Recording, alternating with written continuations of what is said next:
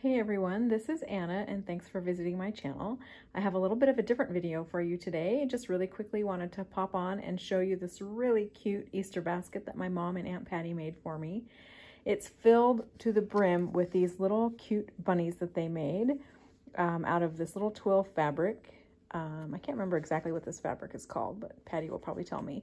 It has a really loose weave, so when you handle it, the edges fray, and it's really cute.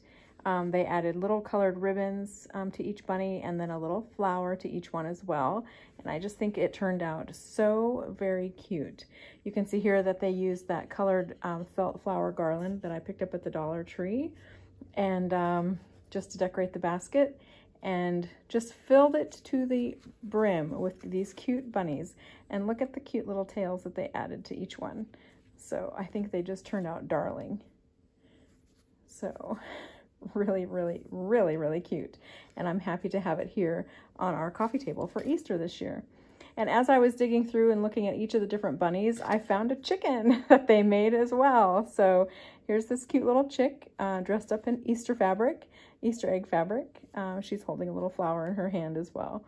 So I just thought I would pop on and show you just how darling this is.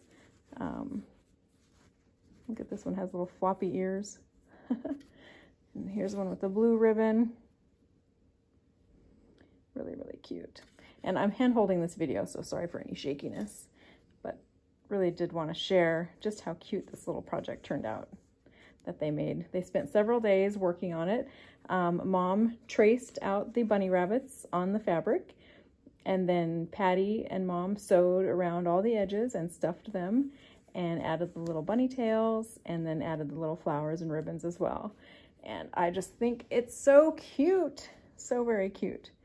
So anyway, I hope you enjoy. Kind of a different little video, but I thought maybe you'd get a kick out of seeing all these little bunnies, and I know I sure did.